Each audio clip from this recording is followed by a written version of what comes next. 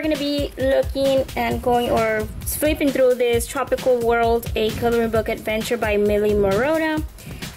This one has a very beautiful like aluminum foil paper, some kind of in the front, if that matters any. But it looks really nice. So yeah, it has that. And this one is Tropical World, so it does have a lot of animals, birds, and a lot of like foliage and leaves and flowers and such.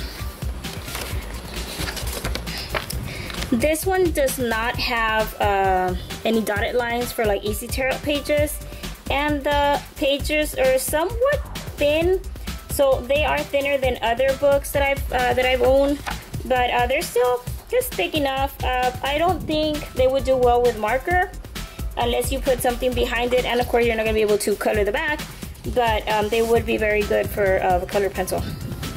As you can see, it has like a lot of birds and foliage and things like that. So let's get started on this one.